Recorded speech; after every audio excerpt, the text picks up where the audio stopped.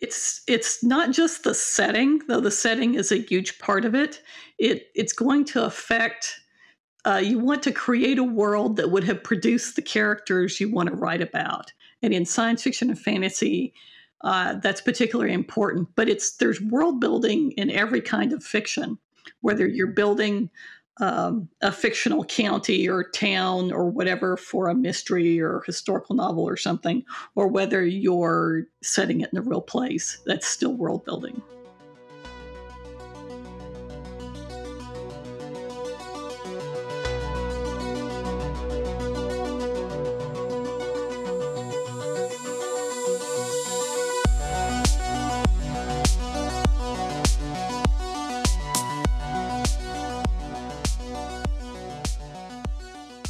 What is up, everybody? You're listening to episode 56 of SFF Addicts. I'm your host, Adrian M. Gibson, and welcome to your weekly dive into the world of science fiction, fantasy, and writing craft. Joining me as always is my co-host, the Chewie to my Han Solo, the Joker to my Commander Shepard, my dear MJ Kuhn. How are you, MJ? Hello, hello. I'm doing well. How are you, Adrian? I'm good. And MJ's the author of Among Thieves, because it's like I'm going to do that from now on. So. You're just going to hawk my book every episode now? Why not? Why not? For anyone watching in video. If not, go pick up Among Thieves.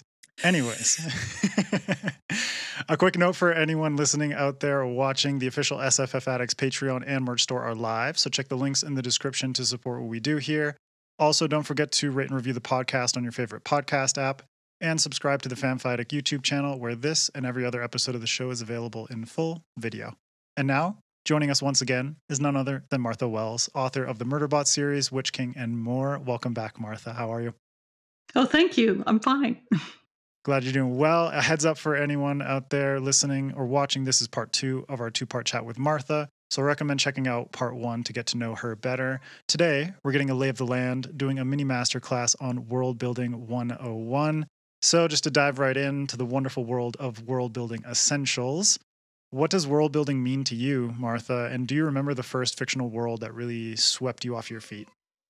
The first fictional world, the one that I didn't create was probably Monster Island from the Godzilla movies. There was a cartoon with the family living on the island, and I think King Kong was their friend, and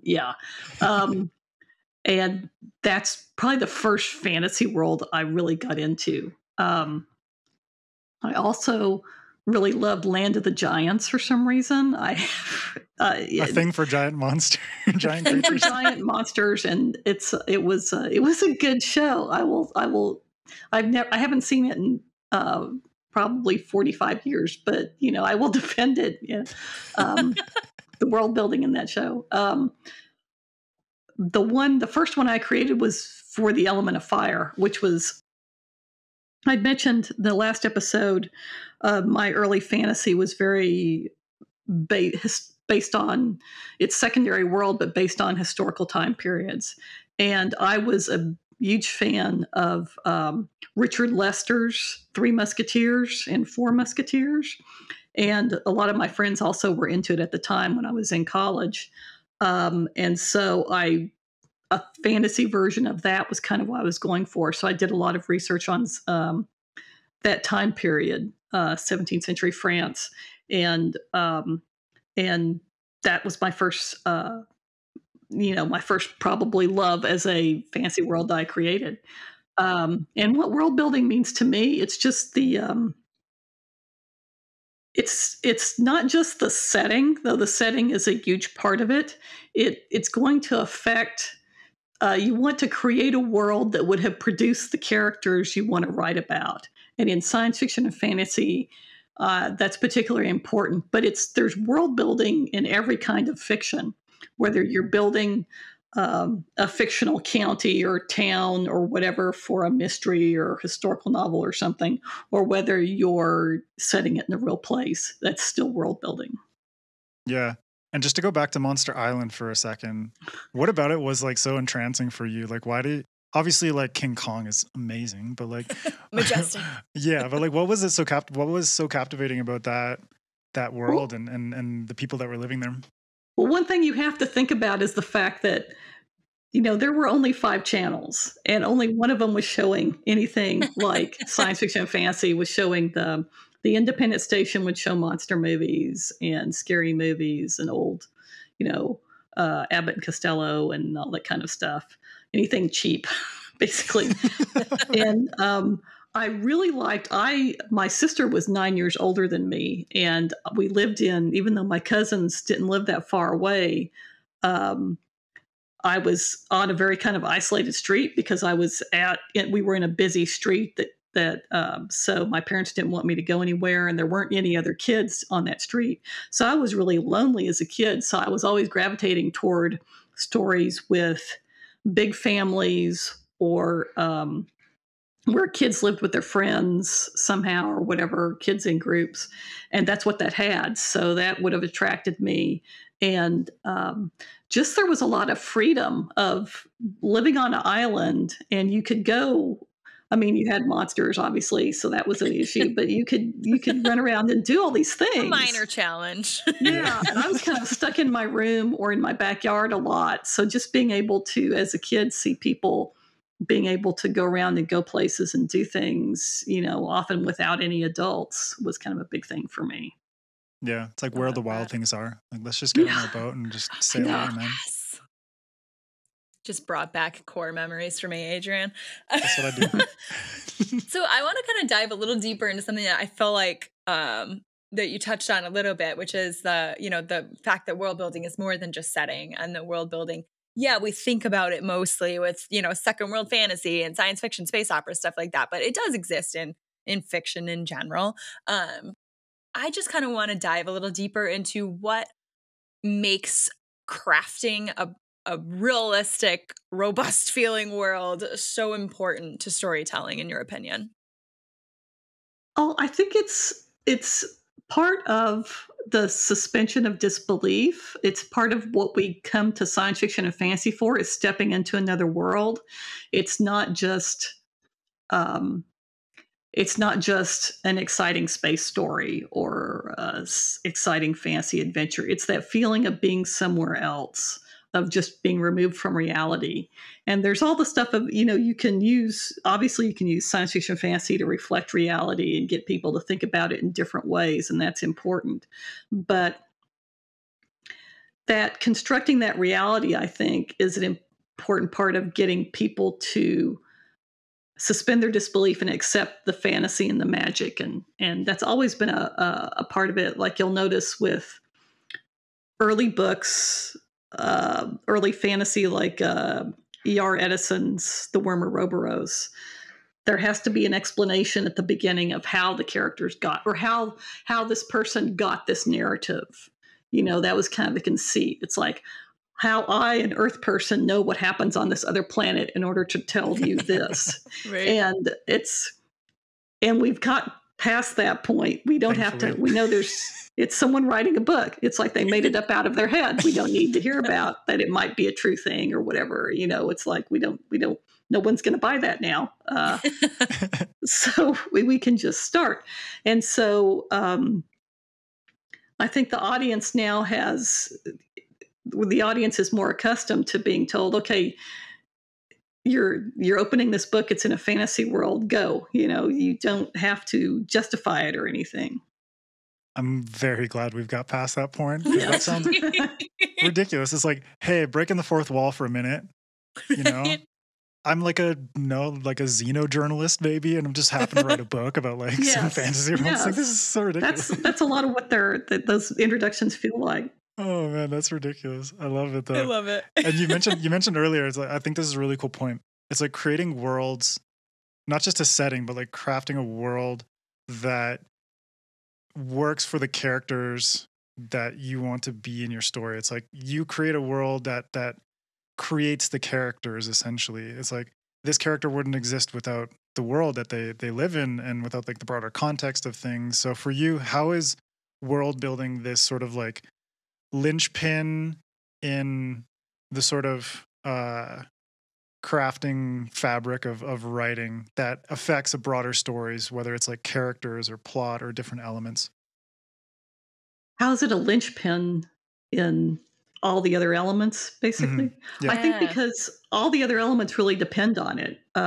We just, we talked about character. It has to be the kind of place that would have produced this character. What's available in the world and what the characters have access to really help define your plot. And you can set yourself, you're creating everything. So it sounds like it would be easy to come up with, these interesting problems for your characters. But I think it helps you generate the kind of material culture your characters are going to have access to that's going to affect what they do and how they get out of situations, and just, even just the very basic question of does magic exist in this world, and can they do magic, and how hard it is. All that affects the plot so much, because you don't want to make things too easy, but you don't want to, I think most writers, especially me, have written themselves into corners where suddenly you end up in a situation and you're like, I have set this up so these people can't get out of this. I need to back up. And then, I'm looking at different ways and realizing, oh, but I forgot about this thing. Yeah. And that's going to affect stuff. And suddenly it opens up a whole lot of realm of possibilities. So it's just like you're working on a puzzle, but you created the pieces. I love that. So it's just a lot of fun to do. I should say it's a lot of fun when it works right. Yes. When you're sitting there banging your head against the wall going, I did a thing with Death of the Necromancer. Originally I planned they were going to get stuck, have to run into this prison to get away from the people and things that were trying to kill them. And then they were going to leave via balloon from the roof, which sounds like a good idea in the abstract.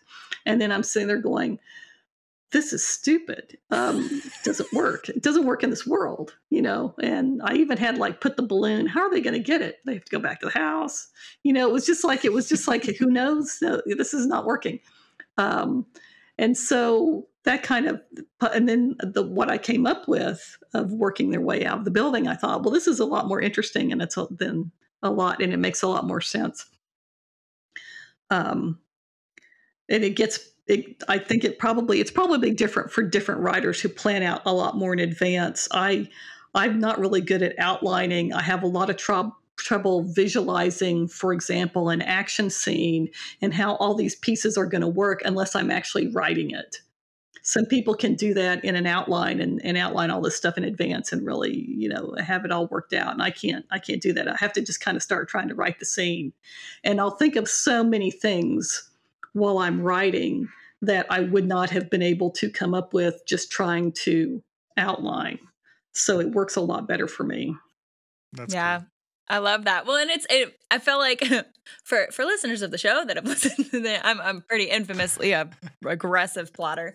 But that does still happen to me too. Like I plot my stuff to death, but there are times when you get to the writing process and you're like, well, shit, this really looks like it was going to work. But now that I'm actually in the meat and potatoes of what's happening here, this is not going to land. And then you have to course correct. Your insert action scene or insert chase scene did not work here. I do that. Like, I'll just deal with this later. I'll write it another time. They escape somehow. On the terms of the nuts and bolts and kind of the nitty gritty, the how, right? How it happens. What is the first step in your personal world building process? Like, you're about to start a new project in an entirely new world. How do you start it? I've changed a lot over the years the way I do it. I used to do more world building in advance with Element of Fire, for example. I got a lot of books from the library, and so I wanted to base it really closely on this historical time period. And so I was looking through things and reading and looking at costumes, or not costumes, but actual clothing and portraits and so forth. And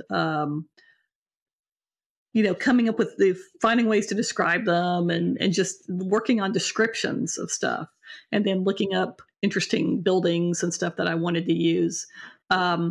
Now what I do, I kind of just launch into it. I've got a vision or a feel for how I want it to look to the reader. And I'll usually start trying to work on the first scene. Sometimes that I talked in another podcast about trying to find the place to start and how difficult it can be. But I try to start working on that first scene and thinking about, what's this going to look like. And I do a lot more of my world building on the fly now as I go along. And that's because I've done a lot of research already on how low technology cities work and that kind of thing. So when I need to use that, I either remember it or I know where to look for really quick for that information. So it's not as important to do that research in advance. What I'm mostly trying to get is the feel. And then as I go, I'll be like, okay, well, they need to go in. I need a building. Think of something really cool. And I'll look through pictures. The Atlas Obscura is one thing I go to a lot because it's got a lot of pictures of interesting ruins and also interesting places. And when you're looking for fantasy settings, strange rock formations or weird things like that are really good because you can kind of transform that into a building or a built place and make it a lot more cooler or interesting.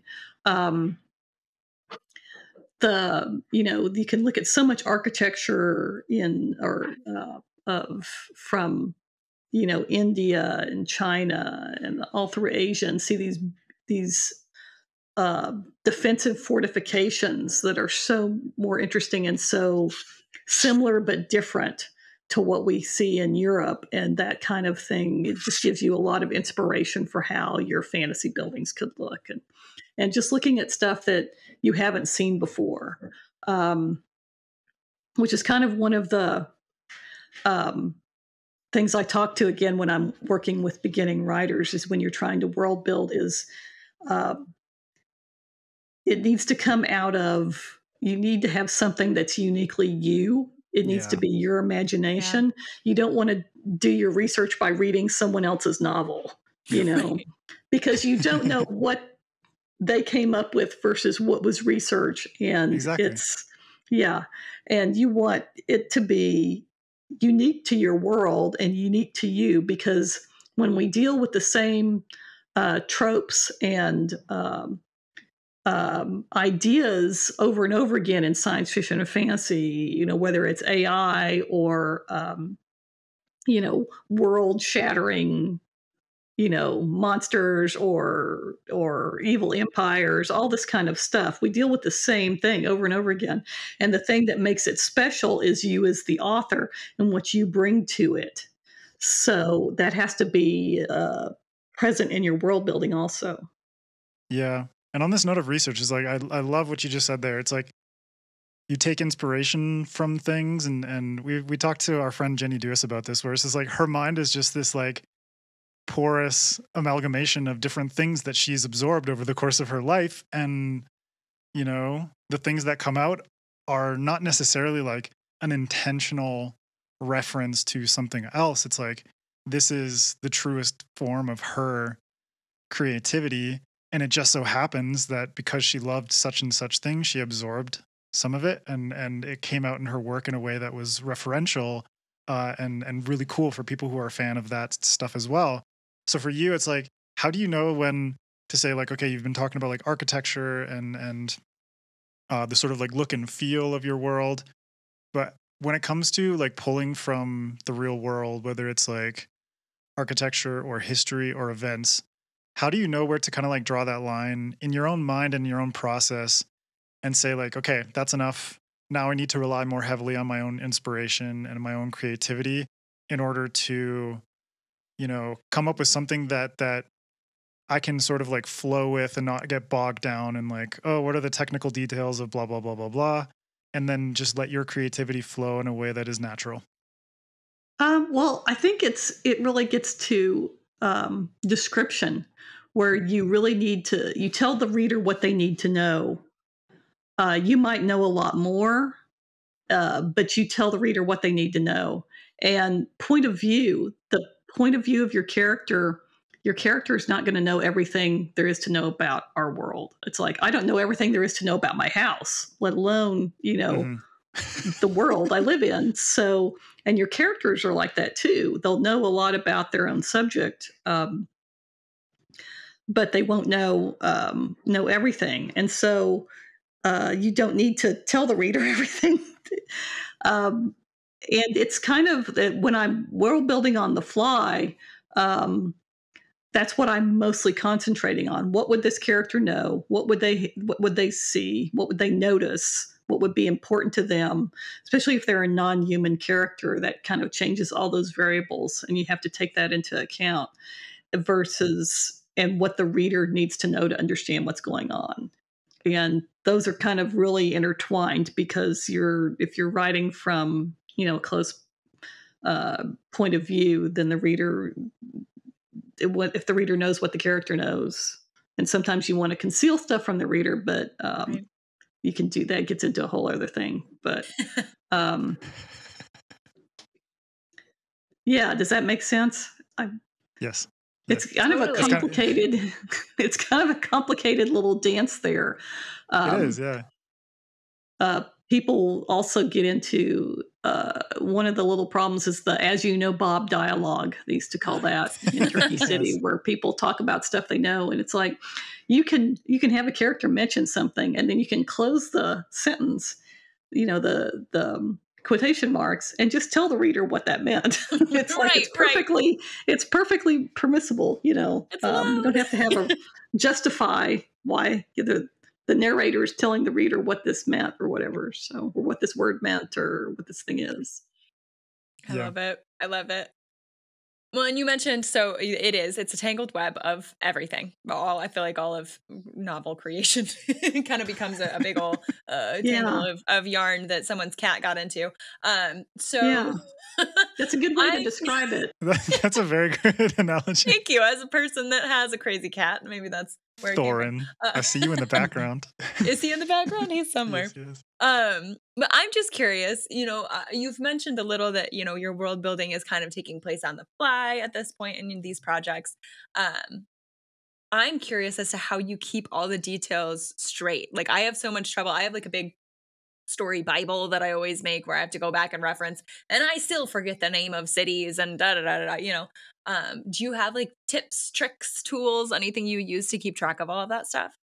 I need something better, because my memory used to be really good, and as you get older, that's not the case anymore, and so you start to notice stuff like that. But one thing I did with Witch King is whenever I named something, named a person, named a place, then said someone came from somewhere or something happened, I went and just copied it into a document. So I have this document with, not in any kind of order, but it goes through and I can search on it and figure out these and remember these things. And I'm trying to remember, where did I say that person came from, or what did I say, and then when I was working on the next novel, I was like, oh, descriptions. I should have put descriptions in there too. Oh, no, right, because then you're like, oh, what color were their eyes? And then you reference it with the wrong color, and it's all the whole thing. I love it. Now, what about maps? Because I always feel like, for myself, I am not an artist. I am a very bad drawer, but I like to draw a map for myself. It's crappy, and it's in Microsoft Paint, and Adrian's giggling because he's seen my terrible maps. But I feel like it just helps give like sort of a spatial awareness, especially if your characters are traveling. I'm just curious if that's something you've utilized. Yeah, I did it actually I got to the fourth book in the Books of the Rexer and realized I hadn't done a map, because it was relatively simple up to that point, and I realized, I'm gonna need a map. And so I had to search through the books and look for directions and stuff so I could sort out where everything was. So that was fun. I've got it up on the wall now, because it was actually used in a university exhibit at Cushing Memorial Library and Archives, and their science fiction fantasy collection. They do exhibits periodically, and they did one on the maps of science fiction and fantasy, which is a beautiful exhibit. And my my hand-drawn Raxura map got to be in it as an example of a hand-drawn author map. That is so cool. It was really cool. And the map catalog is around in some places. And it was they do great exhibitions there. If you ever get the chance to go to one, it's really nice. It's I think right now it's currently the largest science fiction and fantasy collection. I think.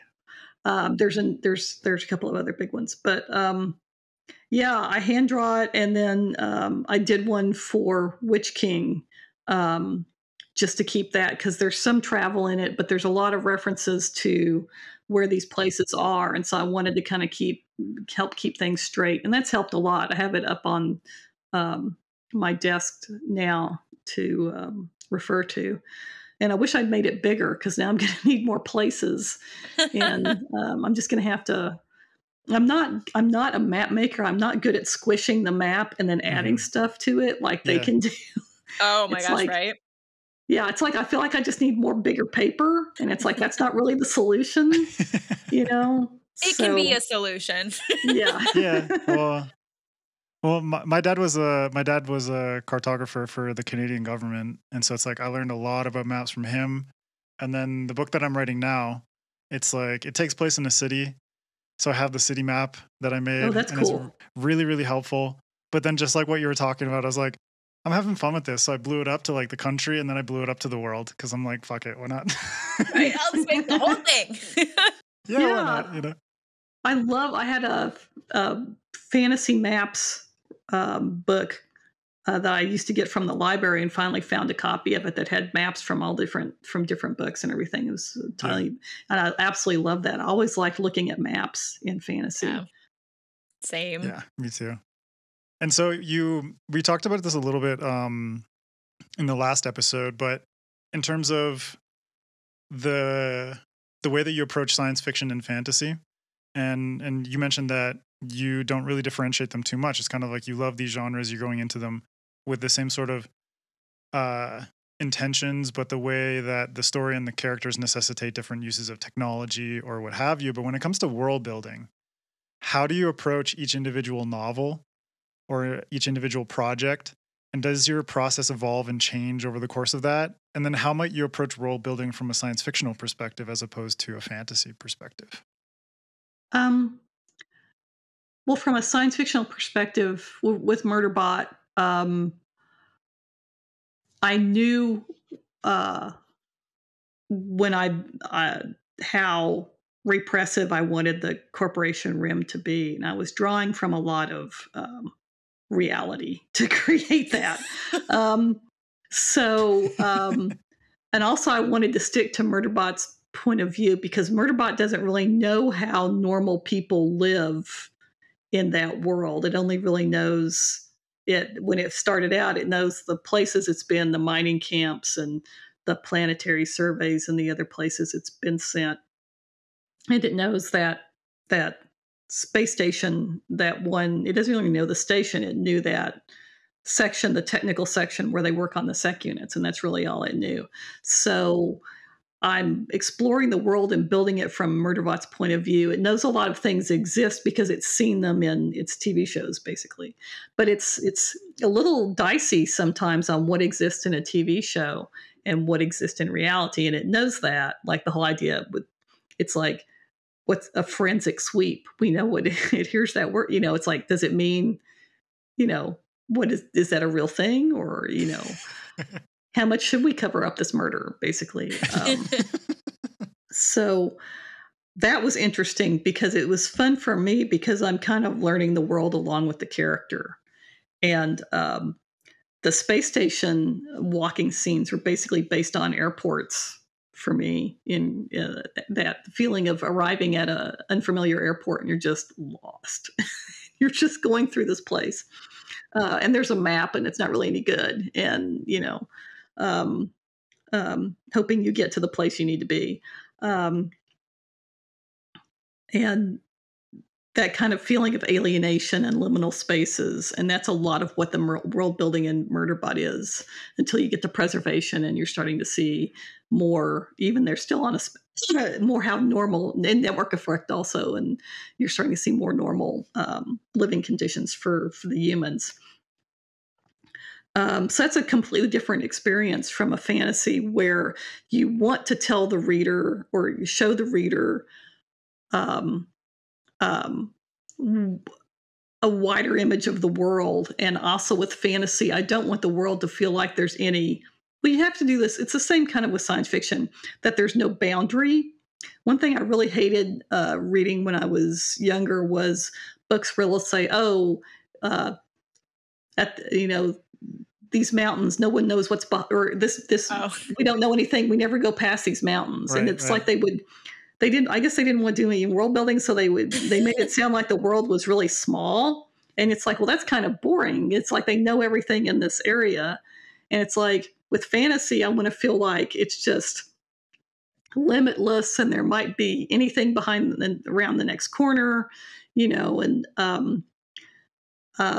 so you're trying to give I'm trying to give the feel to that to readers that this is a very developed world, but you're only seeing little sections of it. You're only seeing little bits and pieces of it that tell you, and hopefully what you want to give the impression of is these little bits and pieces indicate these whole other cultures and whole other existences outside the one that your character is currently moving through.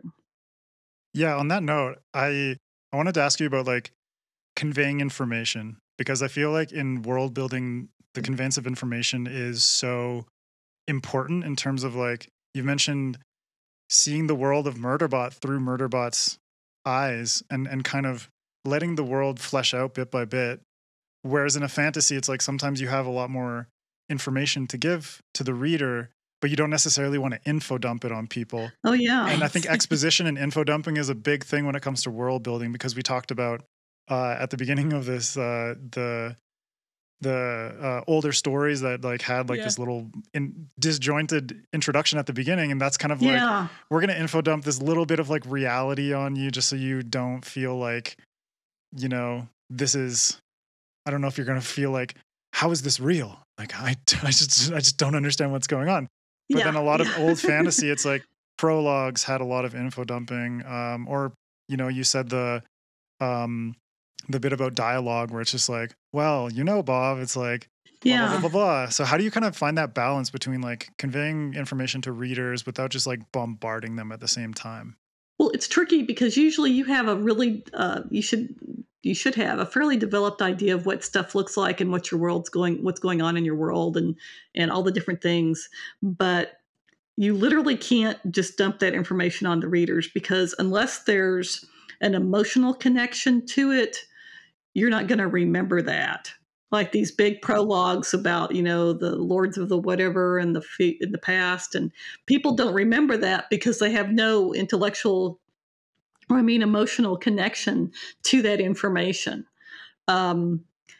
It's so you really have to stick with. It's very tricky because you really have to stick with what the characters is going to be important to the character for what they're doing, what they're going through, and what the reader needs to know to understand that. And those are two of the most important things.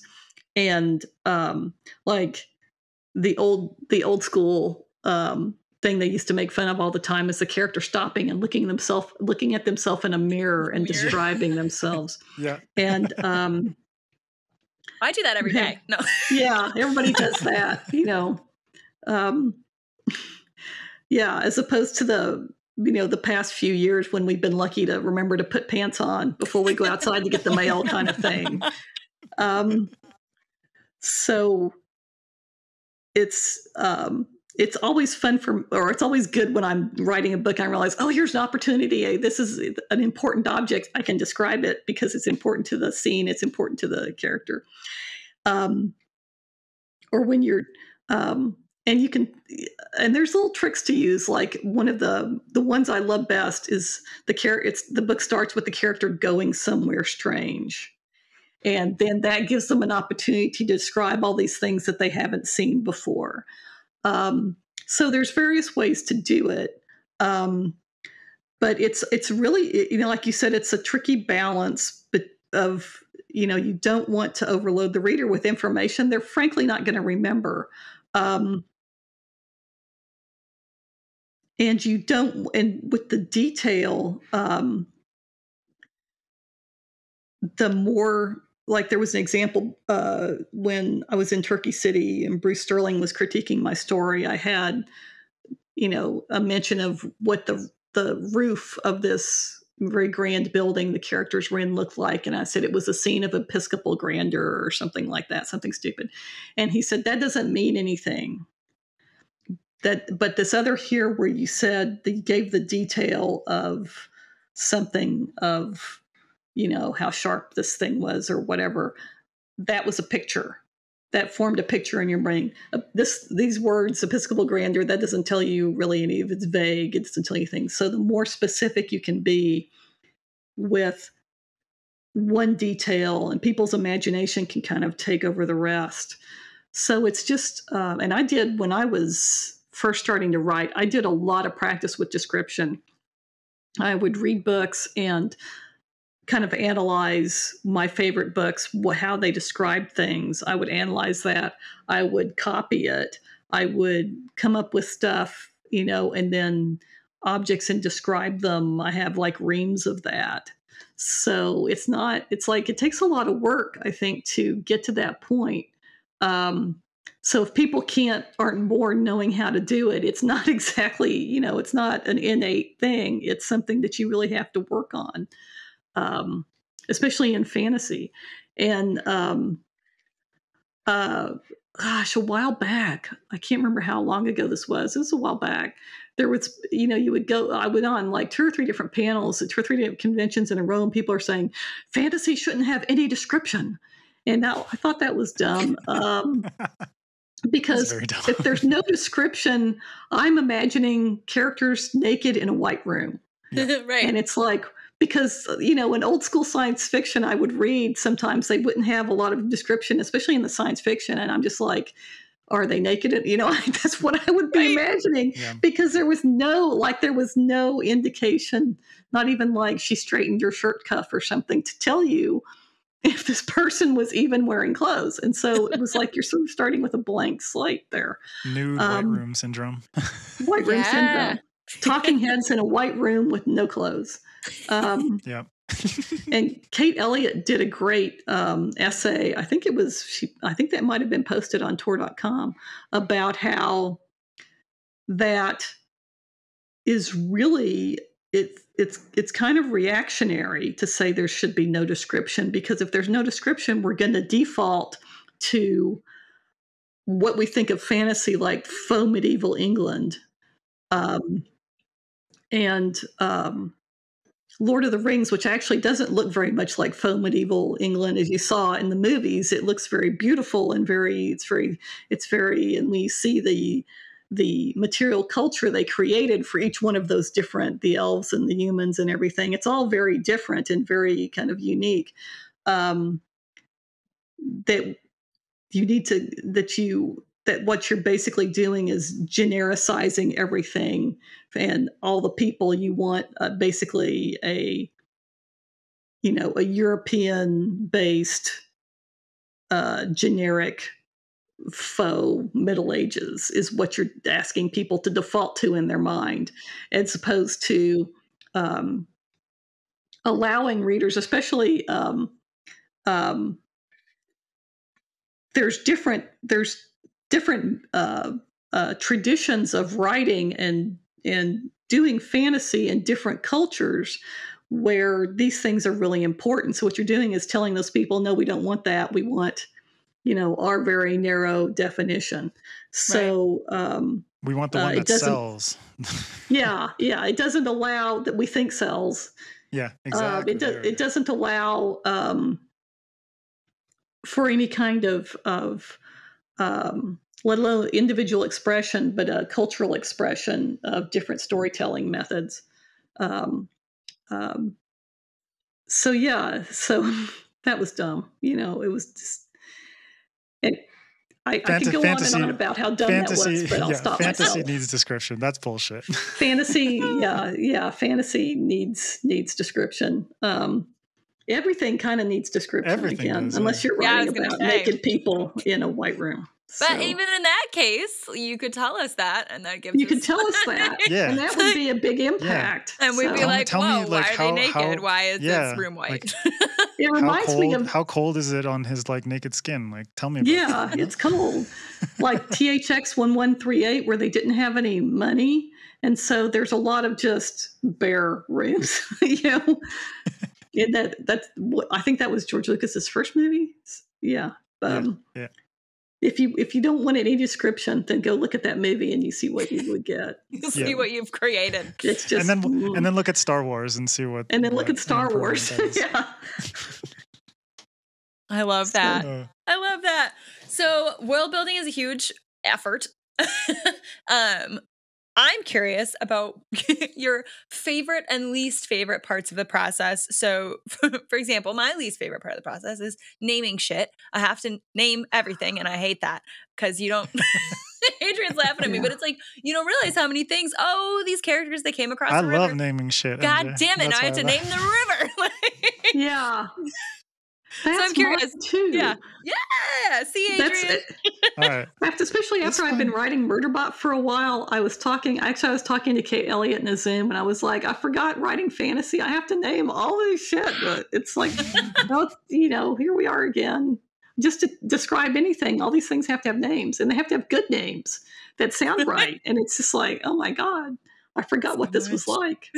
And then sometimes you'll come up with a really good name. Yeah. And then all the other names will not look good anymore. And it's like, I need to improve these. Yeah. It just sounds dumb and I have to fix it because this other one is so good. What's a favorite thing though, compared to like the chore of naming things for you? The favorite thing is really just coming up with something that just feels cool and it feels right. And it gives you, and it feels like, man, this is really working. It's like vibing with the character and the world and what I'm trying to do.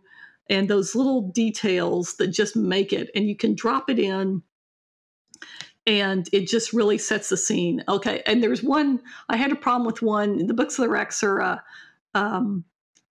that had a scene where Moon and Jade were sitting there talking after they'd been flying for a while. And there was these little mushroom-like things that when they sat down, the little mushroom things got up and walked away.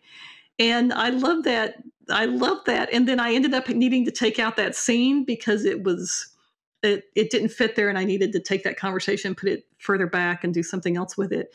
And so I had this little a line and a half describing the mushroom people. And I looked all over that book for a place to put it because it's like, this is perfect. Right. It fits the world, but I need someplace to put. I can't remember if I ever got it in there or I actually moved it to the next book. But little things like that. And it just sort of gives the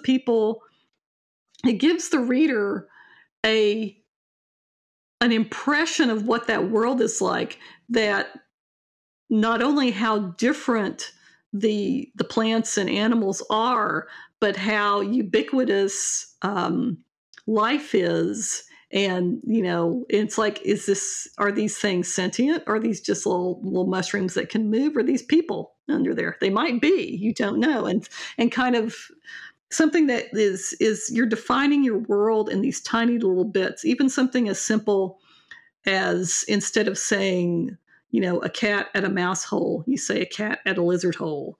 That gives you a different view of what the world is like. Because in our house, it's a lot more likely to be a lizard. Mm-hmm. The number of lizards I've extracted out of cats' mouths, it's just trying to save it. And,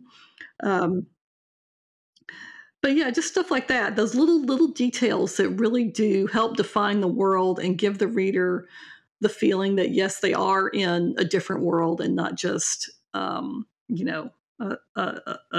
kind of slapped together version of our world.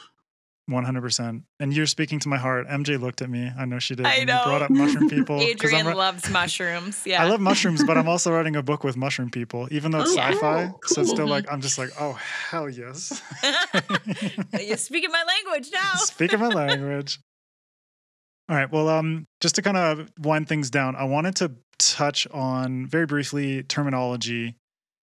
Stephen King has made a bit of a stir on Twitter about the terminology of world building and all that crap. But I'm curious from your perspective.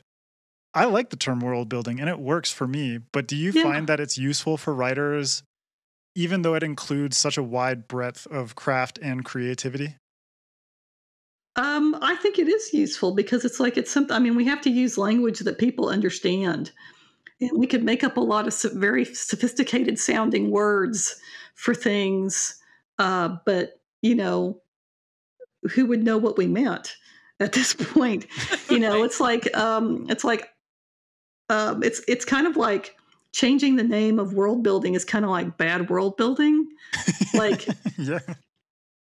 You're taking ordinary things and calling them by elaborate names when it's still just like a table, So just call it a table, and then everyone knows what you mean, and you can fancy it up some other way. But I don't even really understand what he's talking about. It's like what Bruce Sterling told you about the that like description is like, this doesn't make any sense.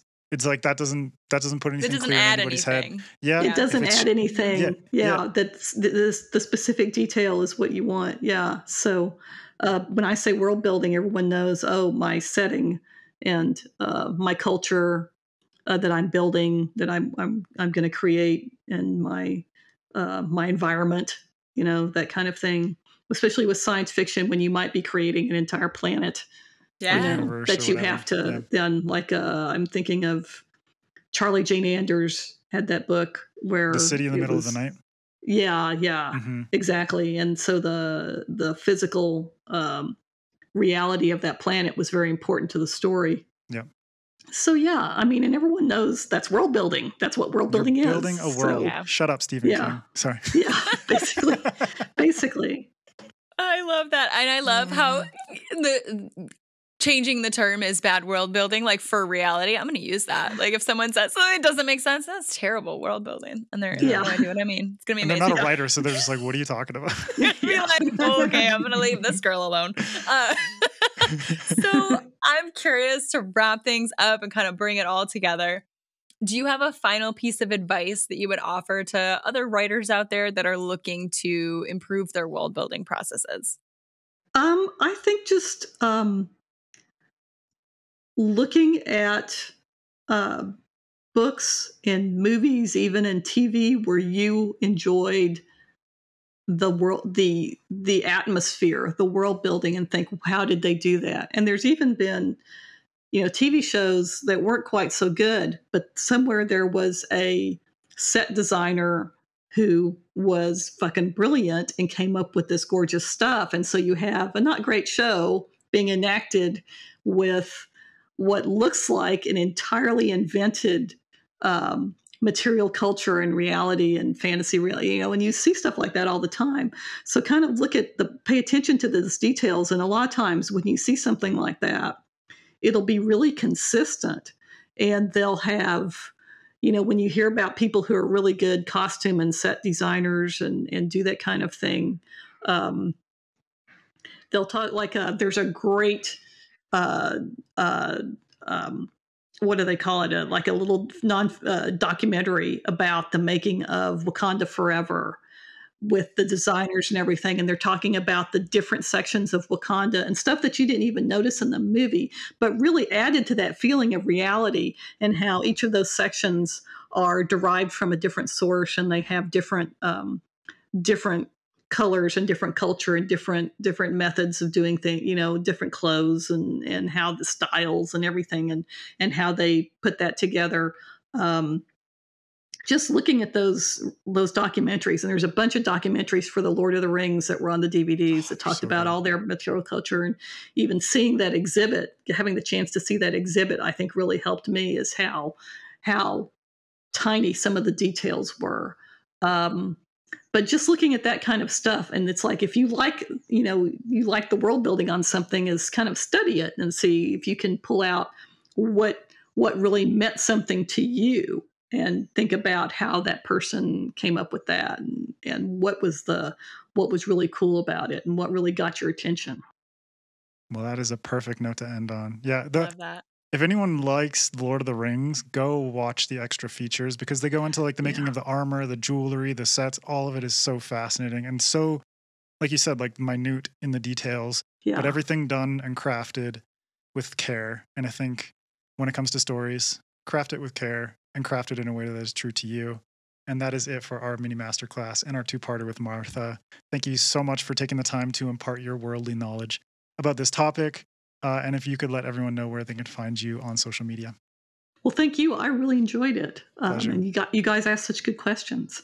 I'm on marthawells.com, and there's links to my other. I have a blog on Dreamwith that's linked to from there, and that blog gets transferred to Goodreads, so you can see my posts, my infrequent posts on there. Perfect. Well, thank you so much. And you can also follow SFF Addicts on Instagram and Twitter at sffaddictspod, or you can follow me at Adrian M. Gibson. MJ, where can people find you? Yep, you can find me across all major socials, Twitter, Instagram, TikTok, at MJ Kuhn Books, all one word. Fantastic. Now, keep reading, keep imagining, and we'll see you next time on SFF Addicts.